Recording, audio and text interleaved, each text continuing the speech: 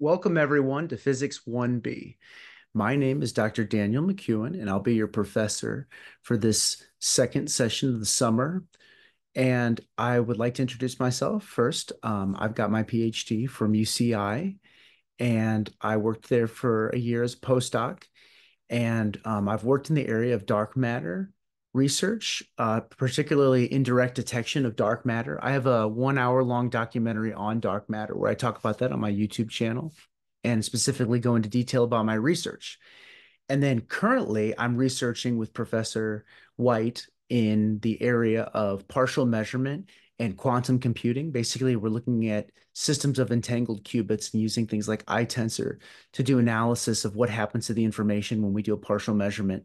It's a very fascinating field. Quantum computing has really taken off in the last couple of decades, and there's a lot of people who enthusiastically believe that before too long, we're going to be doing some really big calculations on quantum computers. A few things have already been done, but it's still in its infancy. And so, for those of you who don't know, quantum computers are computers that use objects called qubits instead of bits. So, a classical bit is either a one or a zero. It's represented by a voltage gate in a computer, and it uses silicon and as a material for this. Qubits, though, they have two basis states, a one and a zero, but they exist in a superposition of one and zero simultaneously due to the laws of quantum mechanics. That's possible. An object can have some probability if we measure it of being a one or a zero. But if we don't make a measurement, it can be a superposition of both states. And you can do calculations with qubits where the super position of the qubits actually causes a new type of calculation, and we can actually factor really large numbers and things like that by taking advantage of that. The details of it are very complicated, require a lot of building up to, and we're not going to go into that in this class. But the reason I told you is because I want you to know that there's a massive potential for physics right now.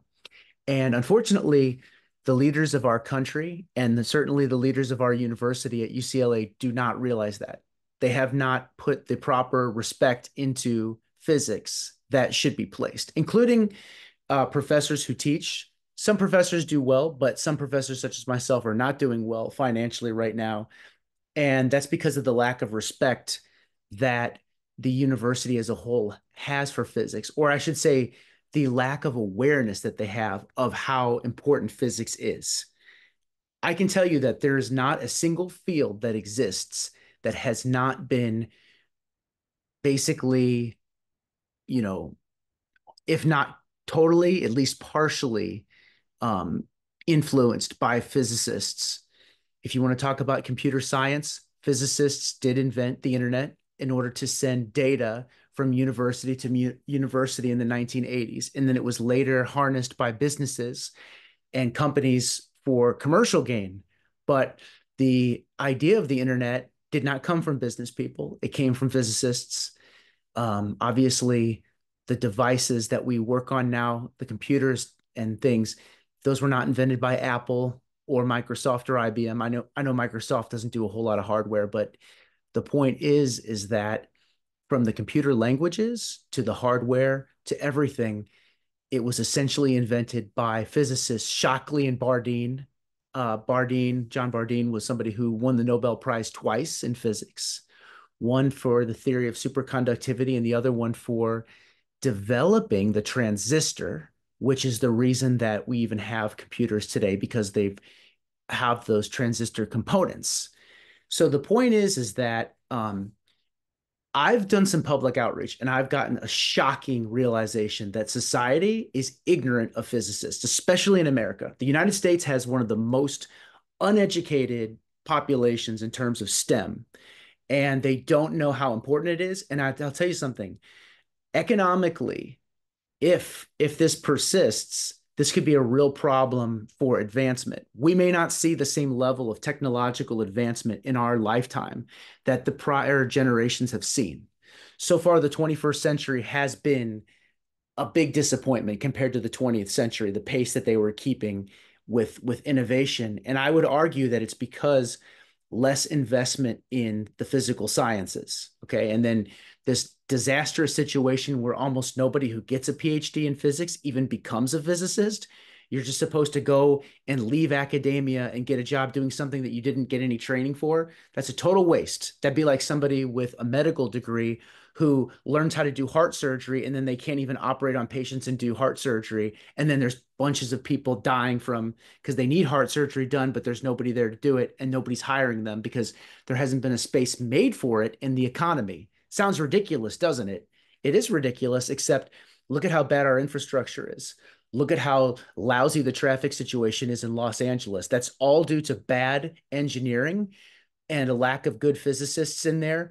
There's people that could go in and could solve those problems with people with PhDs in physics and in the other areas, engineering as well. And those people are not being given a place or a say in our economy because a few people at the top have essentially they have control of the system and they're not really doing a good job. Anyway, I know that not everybody likes an introduction like this, but I honestly this is how I feel, and so that's how I'm going to express myself in this first lecture. So, that being said, let's go ahead and talk about this class and what it's going to be like. So, this is 1B. Now, I have a different style than a lot of other people who teach physics. First of all, the homework is going to be graded on completion. It's not going to be graded on accuracy. You're going to have as many attempts as you want to do the homework problems. You're supposed to make mistakes on the homework.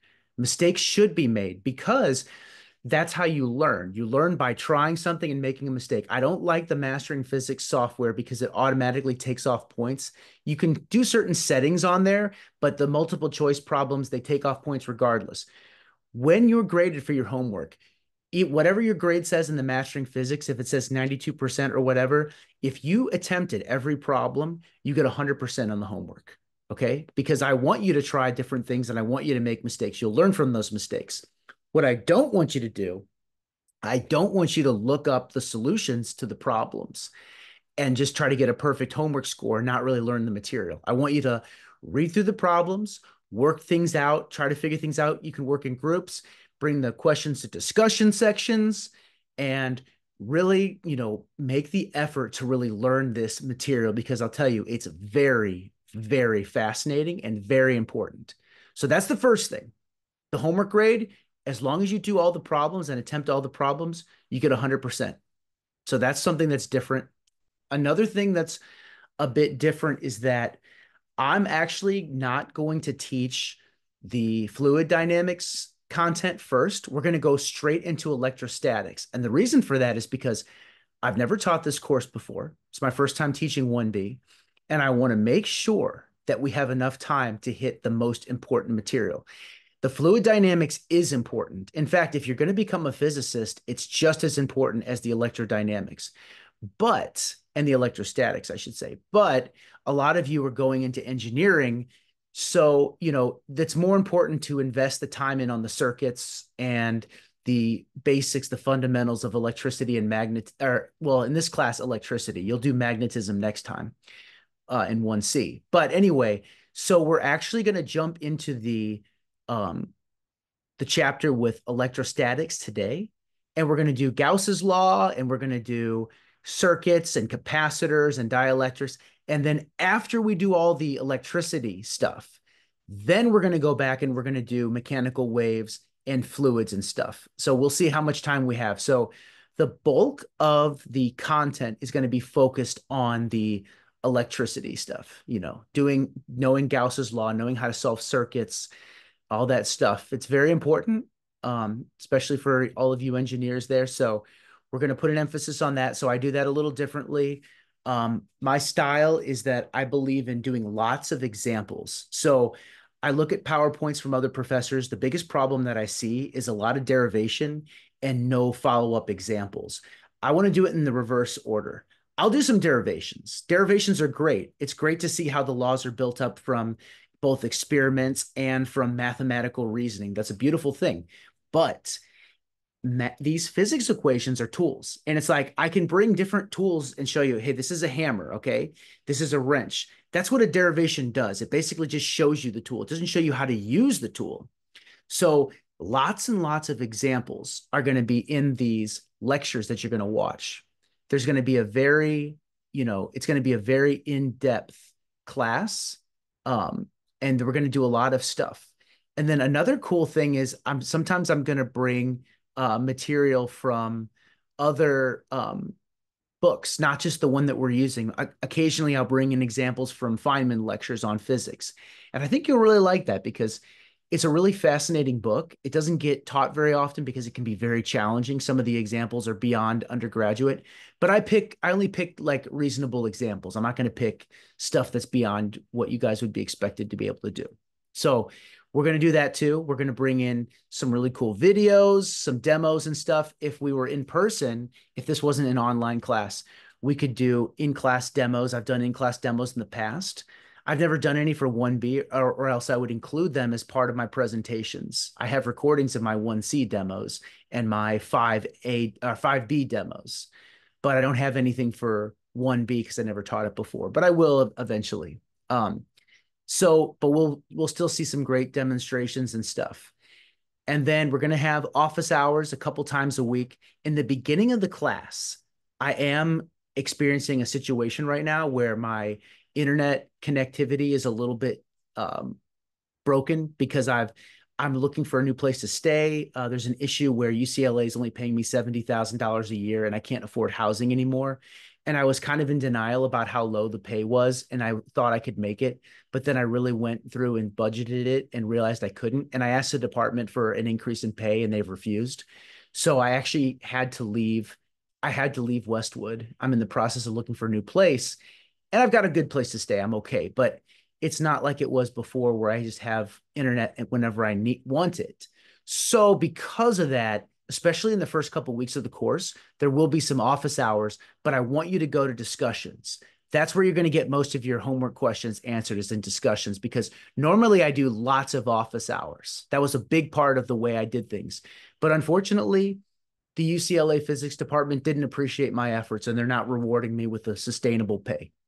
So now we're in the situation where I can't even do office hours because I can't live close enough to the school because I can't afford the housing. My apartment was $2,500 a month before utilities, which is expensive. And after taxes, I'm bringing home less than 50 grand when I have a PhD in physics. It's an absolute disgrace. UCLA physics should be ashamed of themselves. It's under terrible leadership right now. The whole university is under horrible leadership. And I'll tell you something, I'm glad we have a new dean or whatever, a chancellor, but I'm not convinced that that's enough. We very well may need to get completely new leadership. Anyway, that's the last I'm going to say about that. From here on out, it's only in the first lecture, maybe the first couple of slides too. But everything else from here on out, it's just going to be physics. But I wanted you to know that's the situation that's going on because it's relevant. Okay, so in this class, you're going to learn some amazing facts and applications about our universe. You're going to learn how electric charge and current works, how electric potential and electric power work. You're going to learn Gauss's law and all about electric fields. You're going to learn about capacitors and dielectrics and how to solve circuits. Very exciting. And then at the end, we're going to do some stuff with fluid mechanics, oscillations, waves, and perhaps sound. And that'll sort of probably be like in the last week to week and a half. But we'll still do some great stuff with that too. But the emphasis is on all of the other bullet points first. Now, this is my message. So I said there'd be a couple more slides about this. So physics needs to change.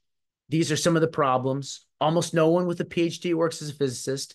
Companies steal ideas from researchers, and researchers are poorly paid. Apple stole a bunch of ideas from the computer science department at University of Michigan, and they were sued for hundreds of millions of dollars. That's how much they stole from University of Michigan. And University of Michigan professors won the lawsuit and got the money from Apple.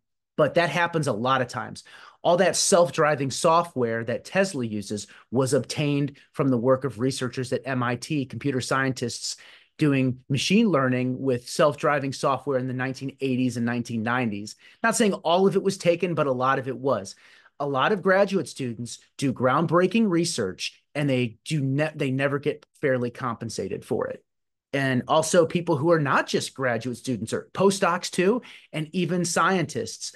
Yeah, some scientists do pretty well when they get the grants, but the handing out of grant money is extremely political, extremely unfair, and people with connections know how to write the letters and they get the approval. It's just like as political as Washington as you could ever possibly imagine in Washington, D.C. So there's huge problems with the funding aspect of it too, and it's honestly not right the way that the funding is done is either.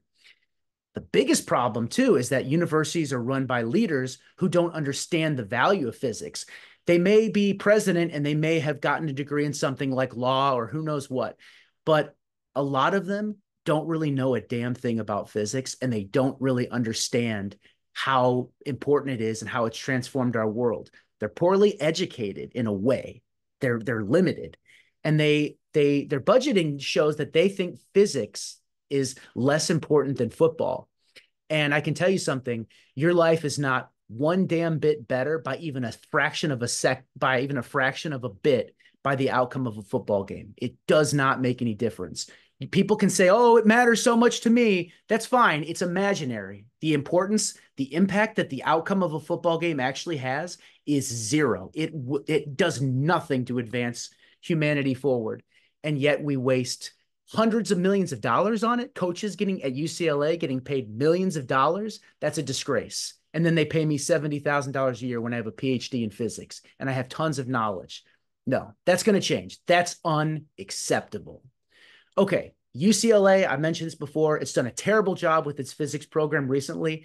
I want to say the students are wonderful. And all of the graduate students that I worked with too are wonderful. They want physics to be an amazing thing. But you know what? The people in charge, they're out of it. They've been clueless about this. They don't realize how bad of a job they're doing because nobody's confronted them. The people in charge at the UCLA physics department, they're totally out of touch with reality and with how bad of a job they're doing. And that's the truth. But the students are amazing. I don't have anything bad to say about any of the graduate students that I've worked with over the past year that I've taught there. And then, yes, professors are often elitist and unhelpful. We all know this. Let's just be honest. A lot of professors have really big egos, and they're honestly difficult people to deal with. I had a lot of difficulty dealing with professors, by the way, when I was a student too. There's some who are really amazing people. When you meet a professor who does help you, there's nothing more amazing than that. It makes such a difference. The professor that I'm researching with now has been really amazing, and I cannot say enough wonderful things about him. But that's a problem though. We have to keep in mind we have to not be elitist too. I have to always keep that in mind to try to not become that way too, right? Because no matter how much success I get, I need to not let it get to my head too. So I think that's something we all have to keep in the back of our minds because it could happen to anybody. Okay, so this is my fear. If we do not improve educational programs such as UCLA physics PhD programs, we as a nation could descend into a new dark ages. Advancements in science in the 21st century have already not kept pace with the 20th century. That's absolutely true. Americans are more poorly educated, especially in math and science, and value knowledge less than at any other point in history. Look at how popular these flat earth theories are. Look at how people can just feel comfortable just going on with these crazy nonsense, non-science ideas and be like, hey, I think this is true. I don't believe in science, whatever. Yeah, because it's not valued. And then some of these people are executives, right? Some of them work in business. Some of them have a lot of power. Some of them are politicians, right? Some of them maybe were former presidents and they don't have an understanding of science. Do you think that has a positive impact on us as a country, as a nation, as a society? I don't think it has a positive effect at all. And I think weakening scientific programs and not compensating people who do great work as teachers, professors who teach, not compensating them fairly, that's a sign of the decline. So, billions of dollars wasted on gambling, sports, and other fruitless endeavors. Meanwhile, the cities are crumbling and the homelessness continues to rise. Look at all the homeless people there are, even on campus. There were homeless people that were like apparently roaming the halls of the physics building. And you know what? It's tragic. I'm not pointing fingers at the homeless people. Housing is extremely unaffordable in Los Angeles, and people either can't afford it or maybe they have mental health struggles or drug struggles. They can't get the help that they need. Everything is so poorly run and there's no focus on fixing these real problems. So it's a disaster, and that's a sign of that. Okay, so this is my message. Physics needs to change, and here are my solutions. We need to increase funding for physics programs by diverting funds away from wasteful spending, from overinflated salaries for sports programs, etc. We need to move away from the modern university as a corporation model. It needs to stop being run like it's a corporation where it's like profit is all that matters. And they need to have more transparency in their budget because tons of money is either being wasted or funneled away secretly into the pockets of people where it doesn't belong. And that's obvious. The university should focus on the pursuit of knowledge. That's right. You know, athletics is great. And I support student athletes, by the way. Whenever there was a student athlete who needed to go out of town for a game, I would accommodate them and I'd let them take the exam with the proctor. I wasn't heartless. I have a lot of respect for athletes and the great work that they do. I'm not here to attack student athletes. I don't think they're the problem. I don't think that student athletes are given enormous, ridiculously overinflated salaries. I think that the money is being invested in the sports facilities and it's being given to coaches. They're paid too much, but it's not just the coaches. It's a lot of other things. There's just this big network that doesn't really need to exist because when you think about it, sports is a very it's an important thing for those who are playing it, but the focus of the university should not be sports. It should be academics, and it shouldn't even be 50-50. That doesn't make any sense at all. That's not how it was historically. In the past, the universities did not spend nearly as large of a fraction of their budget on athletics as they used to. So the final point, professors should all be paid a livable wage. I don't care if you're tenure track and you have, 1,000 awards, or if you're just teaching physics. They find a way to get a lot of work out of all of us. And so professors like me right now, yeah, I don't have a whole lot of publications. I'm working on more, but right now I primarily teach. But that doesn't mean I should be paid dirt for it because I still have an enormous amount of knowledge, as much knowledge as somebody with a medical degree. And you know what? There's medical doctors, right, at different levels, right? We've got brain surgeons and heart surgeons. They're going to make the most. But we also have general practitioners. And you know what? The general practitioner doesn't get paid $70,000 a year. They have as much education as me. They don't have more education than me, but they get paid way better than that. It's a disrespect to physics, a profession, that they pay anybody as low as $70,000 a year.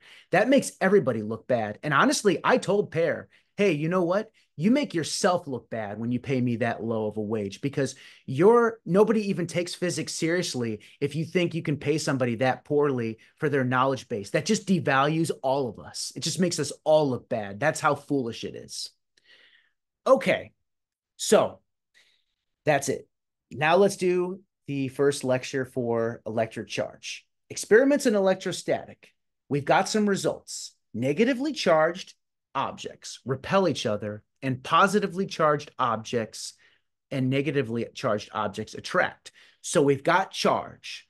We've got a positive charge and a negative charge. They're carried by electrons and protons, respectively. The electron carries the negative charge. The proton carries the positive charge. And if it's a positive and a negative, they're going to attract each other. If it's in a negative and a negative, they repulse. And if it's a positive and a positive, they also repel each other. So opposites attract and same repel. So here's some experiments that show that.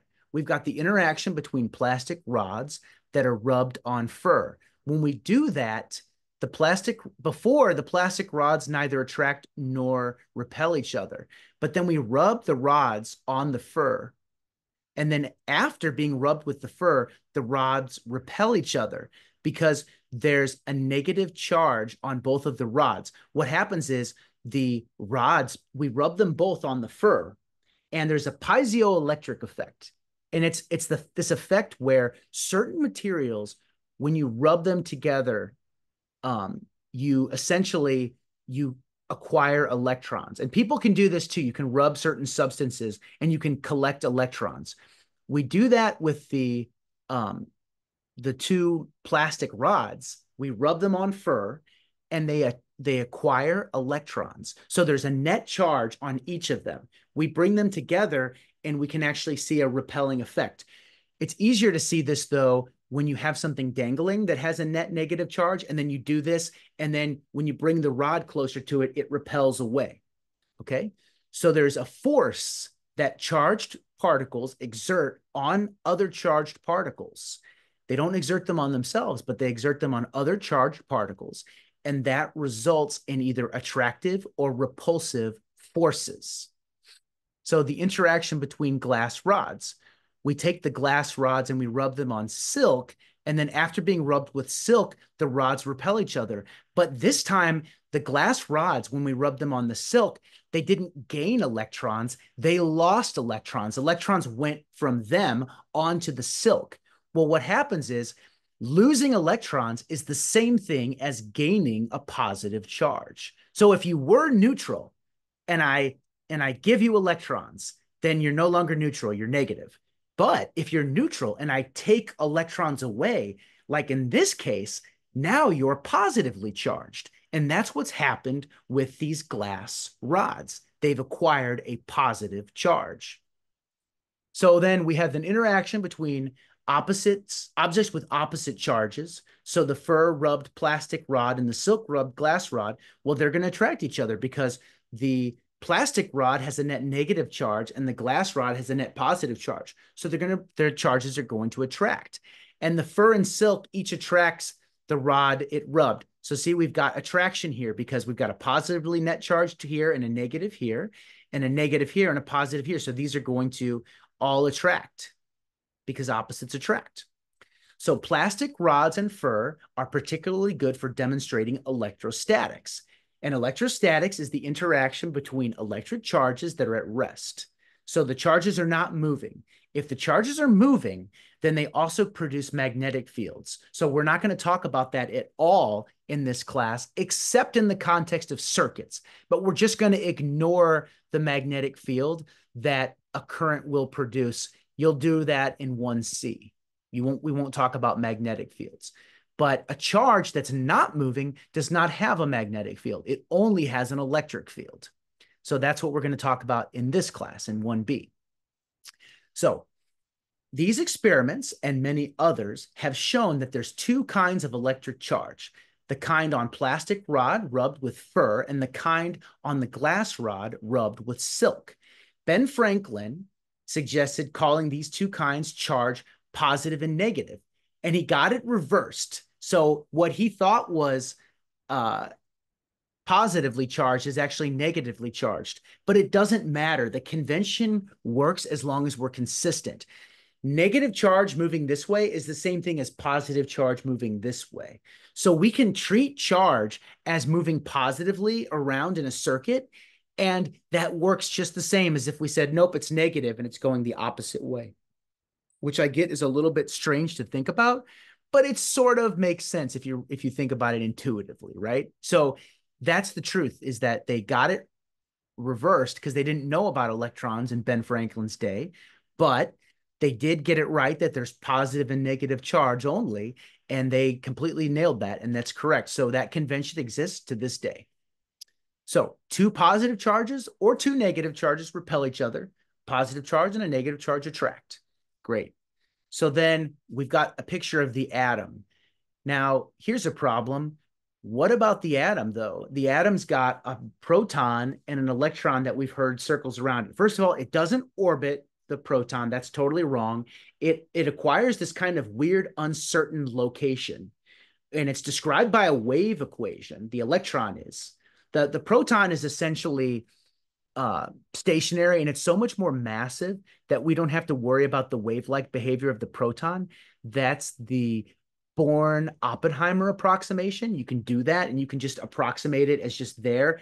And then the electron just kind of waves around, although there is a wave function that describes the proton as well. But we don't have to worry about that unless we go really far deep into the proton and start looking at the quantum behavior in the proton itself, which we're not going to do in this class because that's nuclear quantum mechanics, right? That's going to be advanced stuff.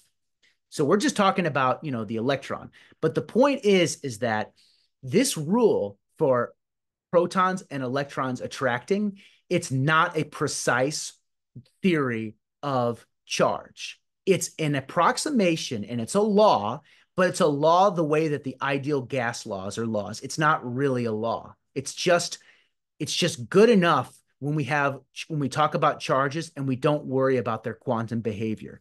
You can't do that for an atom. An atom, in order to make sense of it, you have to immediately treat it with the Schrodinger equation. And that's a totally different thing.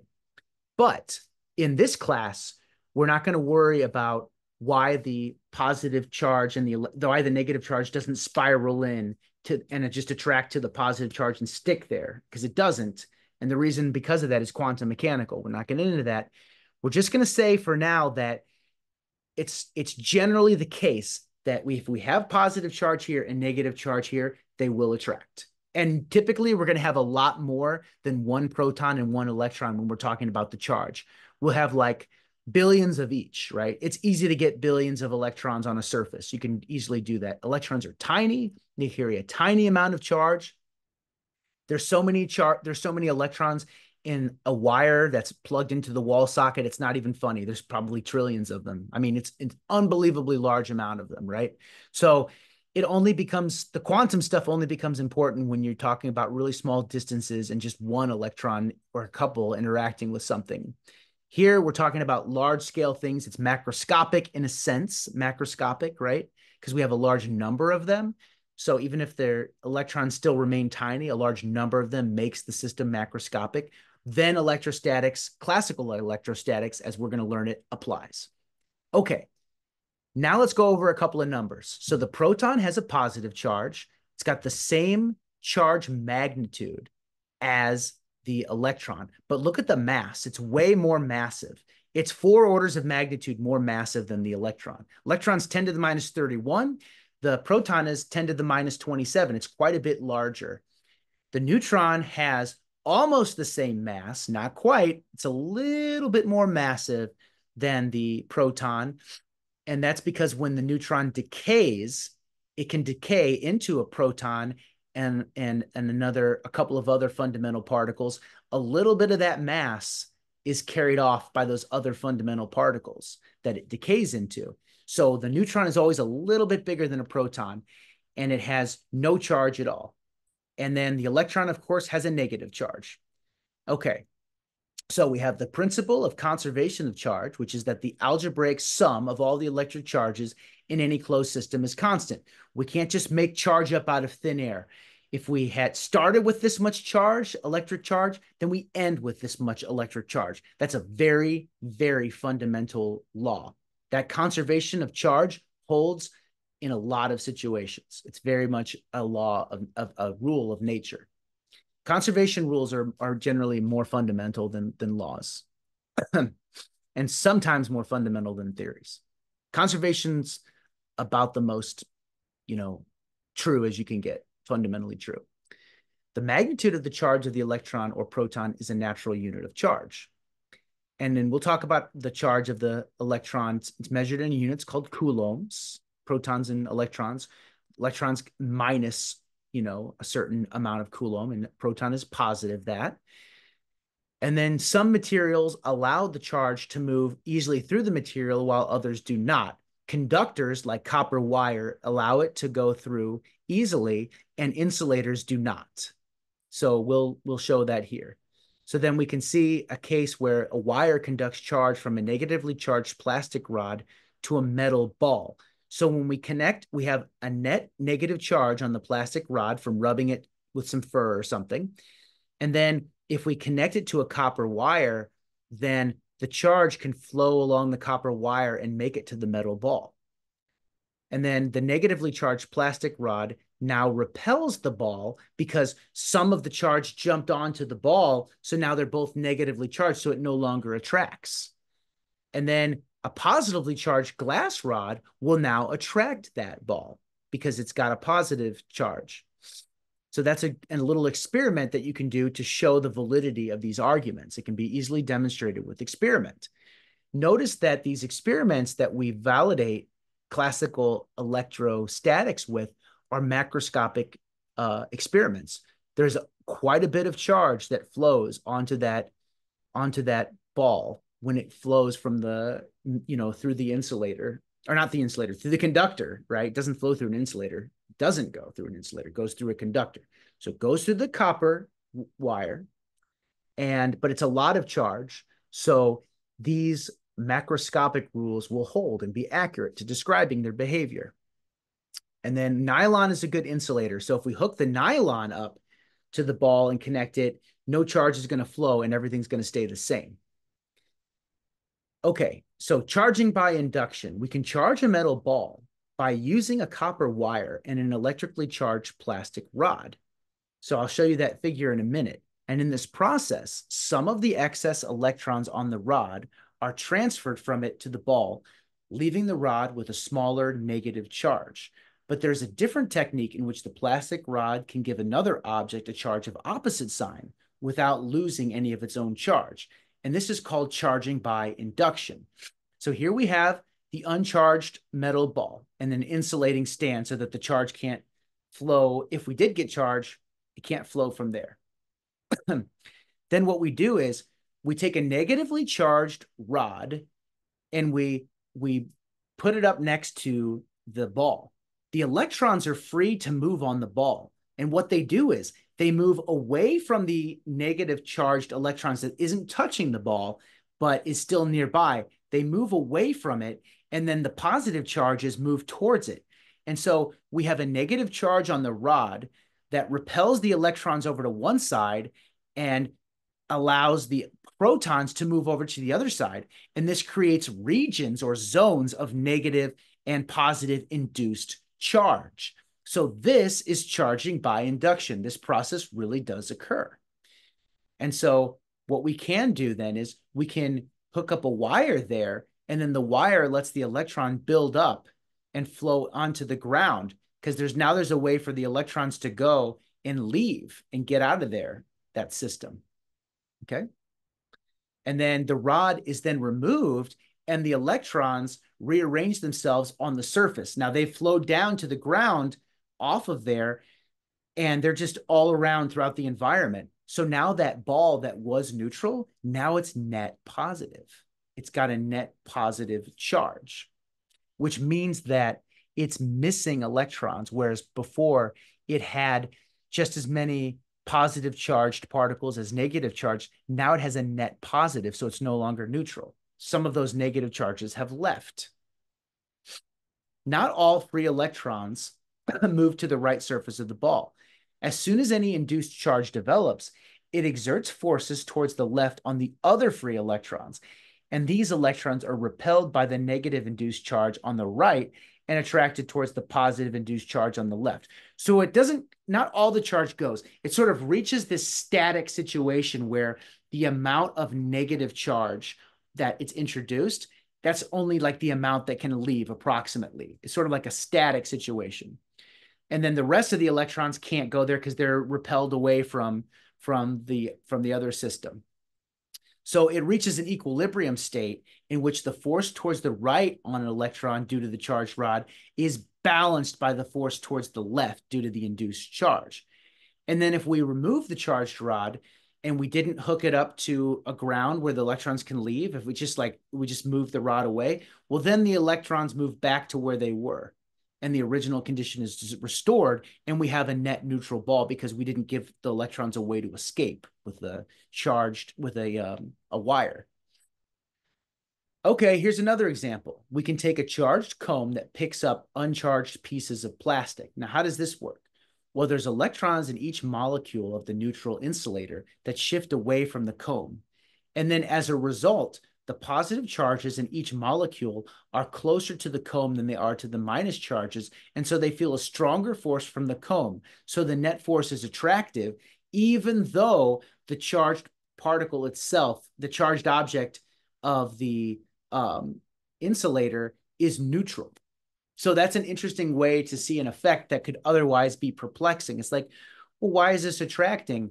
I thought it was neutral. Well, it is neutral, but a negatively charged object can attract a neutral object. Now, what if there was just negative charges on this molecule? No, then that wouldn't happen, right? Because then there wouldn't be a positive end to shift over like that. It's only if it's neutral, because then there's a positive component that can move around and face the negatively charged comb.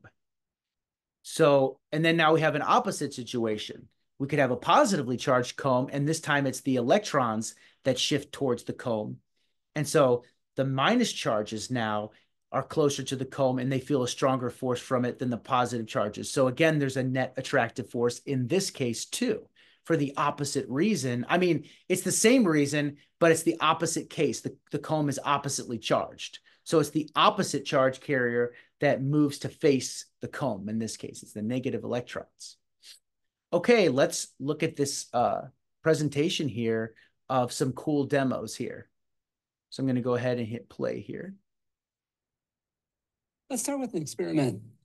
I have these two spheres, and they're painted with paint that makes them conducting. They're extremely lightweight, but they have a conductive coating on them. Let's start with an experiment.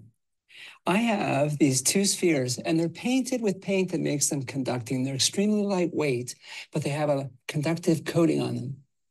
Right now, they're both uncharged. This one is on a post that I can move back and forth. But this sphere is at the end of a rod, and it's connected to a very, very fine wire. And so there's a force which pushes it back towards an equilibrium position, but it's a very, very tiny force indeed. And this is going to serve as a balance that lets us measure extremely small forces, specifically the forces between the charges on these two spheres. Now, here's what I'm going to do. I'm going to take this sphere, and I'm going to give it a positive charge. So right now, both these spheres are uncharged. I'm going to charge this one up positively. I want you to watch and see what happens. And then we'll give you a chance to explain what you just saw. So this sphere charged up positively, and watch what happens. The sphere on the left moved toward it, touched it, and then moved away. How can you explain what you just saw? We'll give you some choices. And of course, what happened was this. When we charged up the sphere on the right positively, the conductive sphere was attracted to it. Negative charges built up on the close side, positive charges built up on the far side, and so the two were attracted to each other. But then when they touched each other, positive charges were transferred from the right sphere to the left sphere. Then they're both positively charged, and they push each other apart. And I can measure the force with which they push each other apart by doing this. I can turn this torsion balance and bring it back so that the sphere on the left is exactly where it started. And when I do that, the dial here gives me a measure of how much force I need to apply to bring it back to where it started. And so therefore, it gives me a measure of the force between these two spheres. So we can use this to make a quantitative investigation of the force between charges. And let's do a couple of experiments. First, I'm going to start by discharging these two spheres. And this wire is connected to earth ground. And so I'm going to take the charges away. I'll bring the force back to 0 and let the two spheres rest at their equilibrium position. Now let's make the two spheres just touch each other. So the reading on the scale is going to give us the distance between the centers of the spheres. Okay? And the spheres have some size to them. So right now, the distance between the centers of the spheres is about 3 centimeters. So there's a 3 centimeter distance between the centers of the two spheres. I'm going to move this a little bit farther apart. So now the spheres are 6 centimeters apart. I'm going to charge them both up to the same positive charge. And when I do that, they repel, as we know they must. There you go. Now we can turn this dial and figure out how much force we have to apply to bring them back into equilibrium. And that force is just a measure of how much force there is between the two due to the positive charges. And I have to apply a force of 30 on this dial, and don't worry about the units, but 30 on this dial to bring them back so that they're back in balance with each other. Now, if I take these two spheres and move them farther apart, so I move them so that they're 12 centimeters between their center instead of 6 centimeters between their center. Here's a question. How would that change the force between the two spheres? We'll give you some choices. Now, I think you suspect that if you move the two spheres farther apart, there'll be a smaller force between them. And in fact, let's measure and see if that's the case. So we'll charge them up exactly the same amount as we charged them up before. There is a repulsive force between the two. But how much force do I have to apply to bring them back into balance? Before, I had to apply a force that was equal to 30. In this case, I have to supply a force of 7.5, 1/4 of the force that we saw previously. Interesting. So I've doubled the distance and I've cut the force by a factor of 4. So the force is proportional to 1 over the square of the distance. And that's something you'll learn about in chapter 20 that we call Coulomb's law. The force is proportional to the magnitudes of the two charges, and it's inversely proportional to the square of the distance between the two centers. Now, let's take a look at one more problem having to do with Coulomb's law. If I adjust this dial, I can change the voltage. And if I change the voltage, I can change the charge that we put on the two spheres. So I'm going to put it back to 6 centimeters. I'll discharge the two spheres.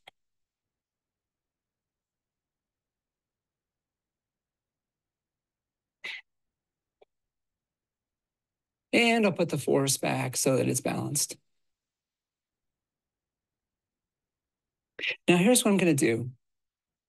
I'm going to decrease the charge on each of these two spheres by 1/2 from what it was previously. So initially, when I charged them up with the full charge, let's call it Q. Each of these gets a charge Q. The force was 30. Now I'm going to charge each of them up to a charge of 1/2 Q. 30 is the force when I have Q and Q. When I have 1/2 Q and 1/2 Q, what would you expect for the force between the two charges? We'll give you some choices. So think about Coulomb's law and what Coulomb's law tells us. The force is proportional to the product of the magnitude of the two charges. And so if each of the charges is 1/2 what it was before, 1/4. The force is proportional to the magnitude of the two charges. And so the force is proportional to 1/2 Q times 1/2 Q, 1/4 what it was before. Yeah. And so we'd predict a force of 7.5 to bring them back into balance. In fact,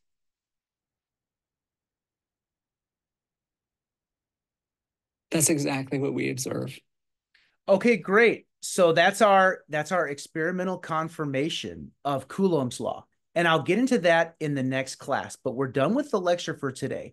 But one last point, when he said units, it might not be newtons, it might be millinewtons or something like that, but it is units of newtons of force, just so you know. All right, I'll see you in the next class.